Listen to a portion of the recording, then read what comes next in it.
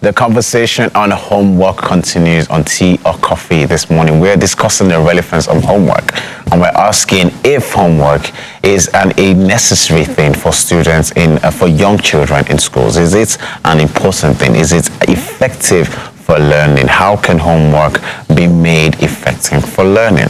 Now we're going to be looking at some homework myths, and these are some things about homework that are not particularly correct or not particularly factual, All right, so whether there's too much or none at all, school homework or assignments is known to produce big emotions. From the teachers assigning it to the children, bringing it home, and the parents puzzling over the new algebraic equation, every stakeholder in the homework system likely has a passionate opinion. Teachers give homework because they feel they need to in order for their students to truly succeed. The children at the table before dinner would much rather be doing anything else. And parents are either tired of battling with their kids or just plain resentful about the amount of work sent home. So we're going to be looking at some of these myths, right? And, before we get into this, I found out that research has actually shown that there is no strong link between academic success and homework. Very interesting. Very interesting.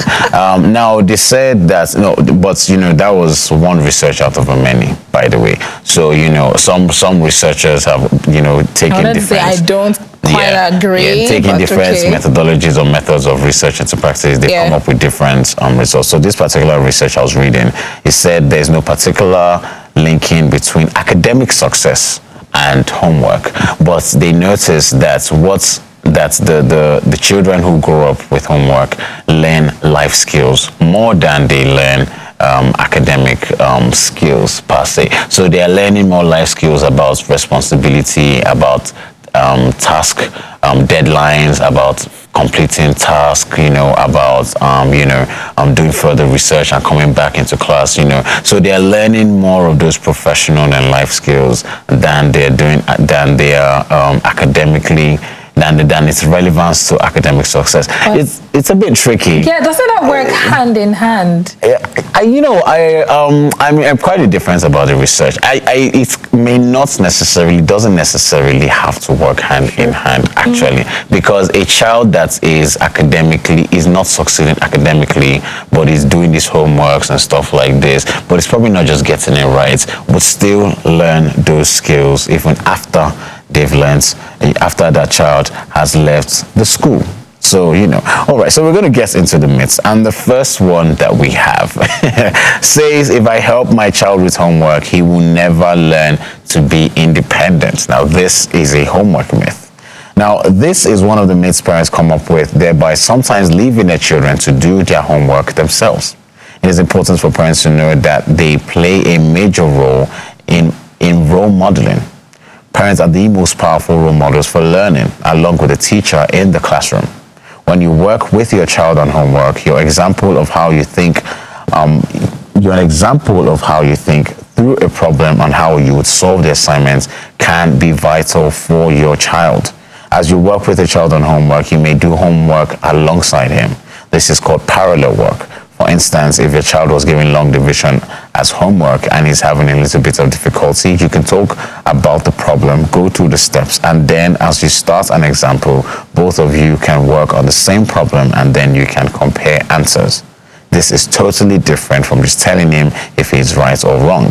Because when you compare answers and his answer is not correct, you can go back to find what step he had trouble with and see where he or she had the difficulty. Absolutely. I like this one. Now, two things I'm able to pick from this particular one: parallel learning and role modeling from parents. Now, I like how role modeling was actually described in this particular myth, because children learn faster from doing. They learn faster from doing. They learn faster. They learn faster from modeling rather than from sitting down and just taking things in. What do I mean by modeling? They learn faster when they are watching you. So with a child, I realized that you can tell the child, don't sit on this chair, and the child will sit on the chair. Because you're sitting on the chair. But simple. If you, for instance, tell the child, don't sit on the chair, But more so, if you don't sit on the chair more than you tell the child, don't sit on the chair, the child will not sit on the chair. So children, they they learn and they adapt their behavior a lot more to what they see. They are very visual. You know, when they're that small, when they're growing up, they are visual learners. They are, you know, they learn a lot, and that's why, you know, all these games, they use a lot of colors, music, you know, teddy bears, all these kind of things that the child can relate to, because they understand the psychology of the child. Yeah. And, you know, especially when it comes to learning. Yeah. So when, you know, this thing about role modeling, for this thing about parallel learning, I really do agree with it, because you're not just helping the child to solve, you're not even really helping the child to solve the equation, but what you're doing is that you are showing the child how you work. You're showing the child, okay, we can do it this way, and you're doing it alongside the child. So the child is watching you, and what we just said now is that children are visual learners when they're that age. They're learning a lot from modeling. They're learning a lot from what they can see. So when you are doing it alongside with them, they are watching you and they're using, you know, they're learning from your module and using your module as theirs, and then they're using your problem solving tactics and strategies, adapting it to their work, and then they're, you know, essentially modeling how you solve problems. So that's always a good way. You know, as an adult, you, by the time you associate with somebody for a very long time, you pick up their behavior. Yeah, you're saying this. Yeah. You pick up behavior, you pick up mannerisms. Yeah. If you're not very careful, you pick up how to speak, how to behave, how to react. You know, you pick up behaviors generally. And it's even more interesting as a kid, right, because you are the only one that they know. And as they are growing up, they are trying to shape themselves into something. Yeah. And because you are their parents, you're the first example that they're looking at. So if you test something, you pick up your phone or you pick up a book and you're reading it, and then you say, oh, Ade, go and pick your book and read. Your child would do that faster than if you're watching TV and you ask Ade to go and pick up a book. TV. I want to watch TV too, but if the child always sees you read, every minute reading, they have no excuse than to read. If your child always sees that, oh, okay, you are doing what you're asking them to do, they would, in fact, they'll be free to come ask you more questions. Like, oh, how are you doing that? Okay, so I'd like to know. I mean, you see baby videos online where the child is saying what the daddy is saying, or the child is doing what the daddy or the mommy is doing, and then you'll be wondering, where did they get that from? Exactly. They were watching you. Modeling. But so majorly, parallel learning and role modeling is so important. So it isn't true if you say that if you help your child with their homework, that they will probably not learn to be independent and all of that. No. What is not right is when you are actually bombarding them with the information, or you're doing the assignments for them. That's a different thing. But if you're there step by step along the way, teaching them how to go about it, I don't think that's a problem. Actually. Let's move to the next myth. So this one says the study area must be quiet. No TV, no radio, no CDs, no tapes. In truth, there are some people who when they study cannot concentrate when it is quiet. In fact, studying in a library where it is really quiet will be the most difficult place for them to concentrate.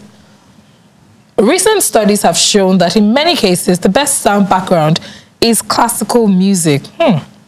This seems to stimulate the brain so that the students can concentrate without being distracted. In some situations where classical music doesn't seem to work, find something that would be white noise to your child. You might be jarred by it, but they won't, because children are used to their type of music. There is one caution though: use orchestral music without words when they're doing reading, because the lyrics could be distracting. During math, the lyrics may not be distracting. Interesting. I know a lot of people that love to read when there's music. Any sort of music. I had a friend, if she's not playing rap music, she's not reading. Her headphones, rap music, she's reading, and she did excellently well. And you know, you'd realize that there is no straight road to how you should learn or how you should read and all of that. But well, there's a great advice on actually trying classical music or using music. I've used classical music before. And did it work? It works actually, because it just makes you concentrate. It has, interesting. You know what the writer said is not. It's actually very correct. I don't know. It just makes you concentrate. Calm, relax. You make you Yeah, you know, and because especially when you're not really used to classical music, so it becomes like a white noise in your background, as the writer said. It becomes your white noise, you know. Another thing I do apart from classical music is just instrumentals. Yeah, that's what the writer said. The writer was talking about orchestral music and all of that, as long as there are no words. Yes. But then when you're trying to solve mathematics, you can okay put to use, you can use lyrics and there won't be a problem. This actually works. I really didn't know about classical music. Yeah. That's interesting. Try it. Try it when you're reading something. I will, so you know, Yeah, but I know about relaxation sounds. Yeah. But then this is the problem with relaxation sounds. You get too comfortable. You get too comfortable and then you sleep off. But then, I mean, it keeps you relaxed and very calm. Yeah. So, and then you just understand what it is that you're taking in. Yeah. You're so relaxed and you So that's the difference with classical music, because there are spikes in the tones, you know, like so all those spikes have a way, to just like keep you up. Exactly. I will definitely try it out. All right, so the next myth we have for you this morning is homework must be done in the child's room. What? The next myth that abounds is that every student should do their homework in their room at a desk with a lamp, sharpened pencil or a pen, and a dictionary at their side. When in fact, for many students, the best place to do homework is in the hub of the family home. That is at the kitchen table or dining area or living room. Isn't this distracting, you might think? Consider this. When a student is sitting in his room with the door closed quiet doing his homework, he begins to think that he is the only person in the whole wide world doing homework at that moment. All his friends must be having fun. He thinks they're doing something other than homework. This makes them feel burdened. What works in the kitchen, number one, is that they can't get off the task because you're there to bring them back to what they're supposed to be doing. They could sit up in their room, no TV or stereo on, quietly sitting and twiddling their thumbs. Then you come back and they haven't gotten much further than when they started. But in the kitchen, you can keep an eye on them and get them back on task. In addition, you're right there when they have a question. If a child has to come from his room with a question to find you in the kitchen on the way to meet you, he may be distracted by things in the house such as a pet, a sibling, sound from TV, or maybe even gets a snack, and now his homework time is interrupted. Because if he's in the living room or the kitchen with you, you are easily accessible to him without distractions.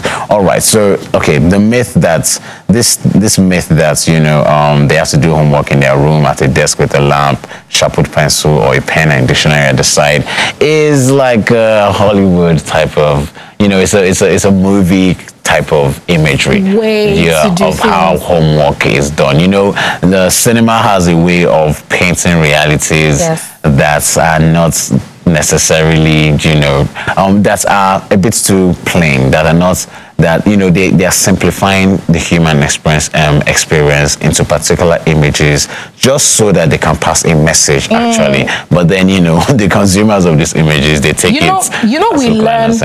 learn a lot from cinemas. We pick a lot of information from there, unconsciously actually, but there are times whereby some people actually use movies as references to how they want to live their daily lives. So I saw a joke on Twitter one time, or maybe it was on a friend's status, I'm not sure where I saw it, but then the person was saying that a typical dining table is not for eating in Nigerian home. It is majorly for assignments. Homework, yes. Homework, like that is what your dining table is meant for. I mean, because I can speak for myself or some homes that I've been to, they hardly eat there. They're probably, your parents are eating in the sitting room, the living room, and all of that. But you are doing your assignments there, and that's where your parents teach you. So doing the assignments in the room, what I know is maybe you've done something, or they don't want you to watch the TV, or maybe they want to put you on some sort of punishment, and then they send you to your room to do your assignments. That's what I know, really. But that's not necessarily true, because you can actually do your assignments anywhere. Anywhere, really.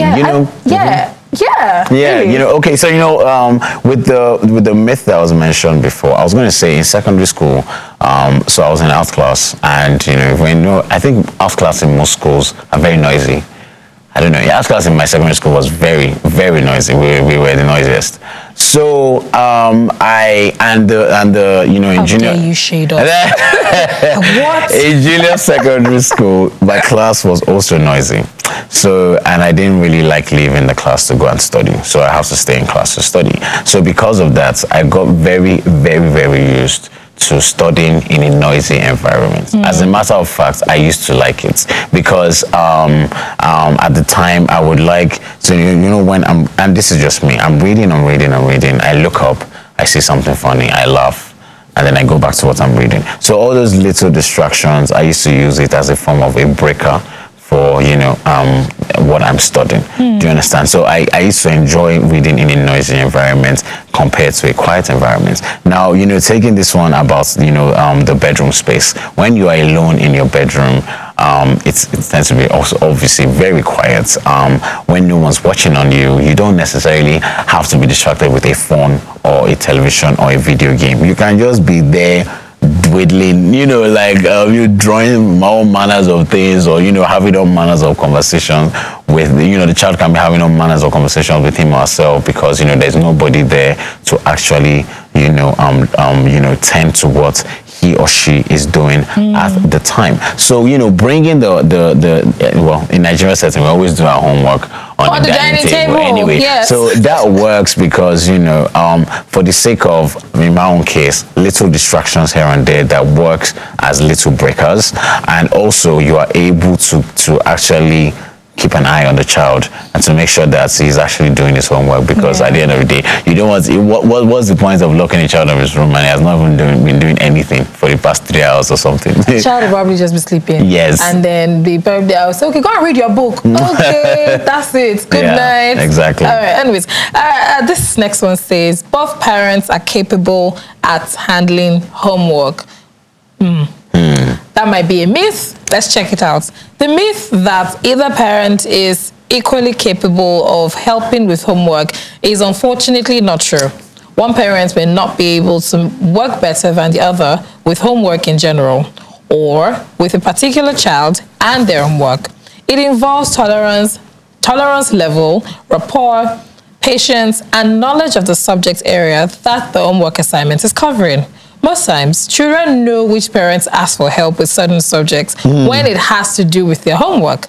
As a parent, don't feel embarrassed if there is something that you don't feel as capable of helping with. You can divide up the tasks. Do the things that you feel you can do to the best with your child, and let the other parents do the rest. If you're a single parent and you do not have that option, you may want to involve a tutor. Yes.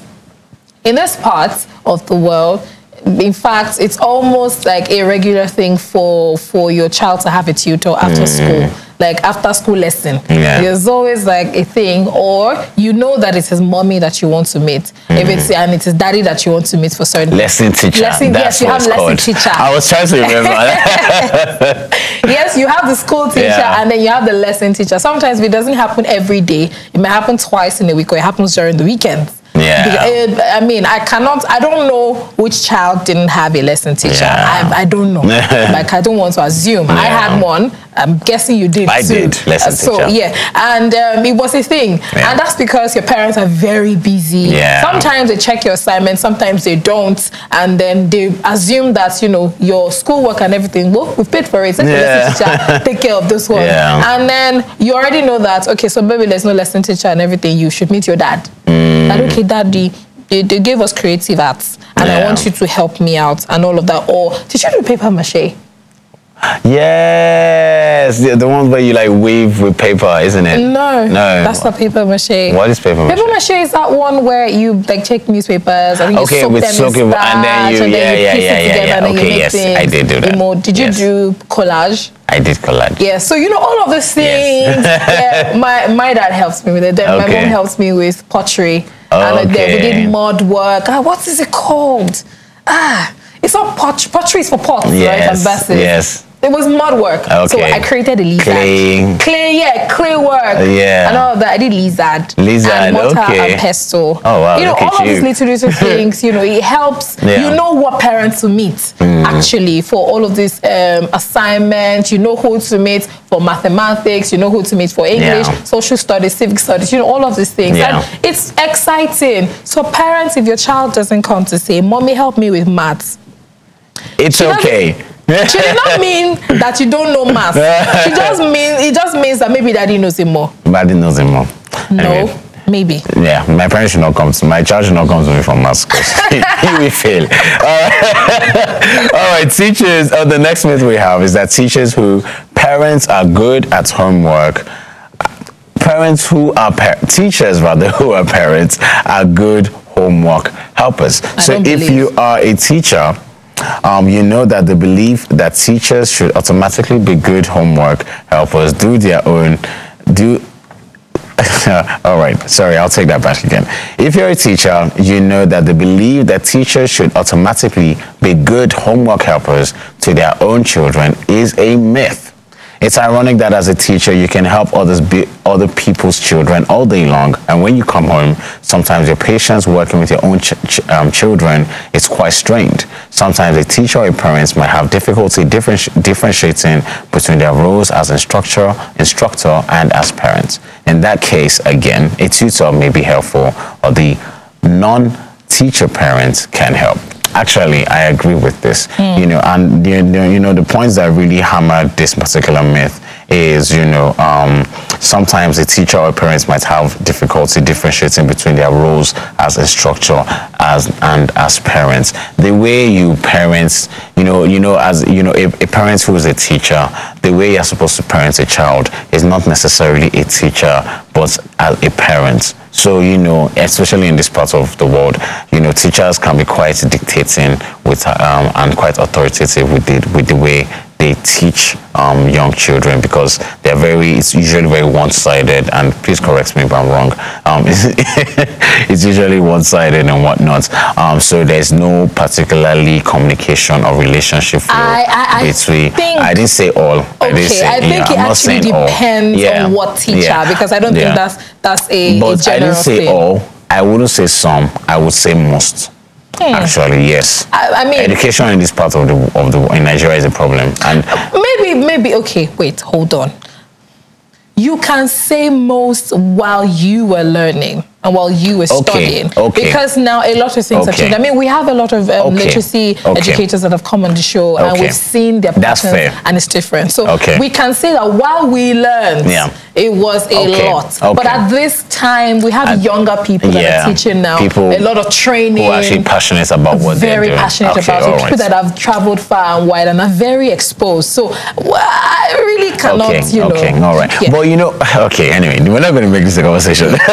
But, you know, the point I'm trying to drive at really is that sometimes, you know, it can be, now when you have such a teacher who is that kind of, you know, dictating, a parent who is that kind of dictating teacher, differentiating between their role as instructor and parents can be quite difficult when they are in the home space. Yes. So, you know, and then they are dealing with their child as a dictating teacher instead of a relationship, a relational parent, you know, and that is what it should be, really, you know, especially because now that child has been in a school with a dictating teacher, for instance, only to come home to a dictating parent. That child will never learn anything, and that's just the truth of the matter. Okay, I guess what you mean. Honestly, that can be true depending on how the teacher goes about it. I mean, the way you teach the kids in school is definitely different from how you're going to teach your child at home, because now you're a parent, not a teacher. But you have an advantage over other parents because you are a teacher that is a parent. Yes. So you're meant to actually. You should, but somehow it doesn't work out that way. It's just like how a doctor sometimes cannot doctor himself.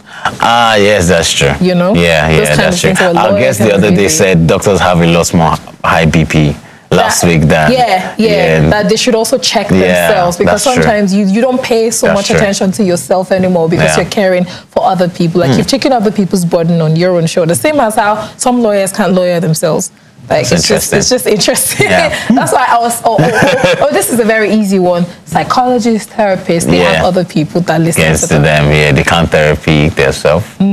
Adi. All right. This next myth says the best time to do homework is immediately a child gets home after school. That is definitely a myth. Wrong. So it says, as a parent, when you come home from work and you have extra work to do at home, paperwork perhaps, when you come in the door, is that the first thing you do? No. And that is not the first thing that may be appropriate for your child to do either. They need some time to get a snack, go outside, and even mindlessly watch a TV show just to unwind. Allow them some amount of time to unwind so that they can be ready for homework. Remember that they've just had a whole day of schoolwork, so eating, relaxing, and some physical exercise should take place before homework.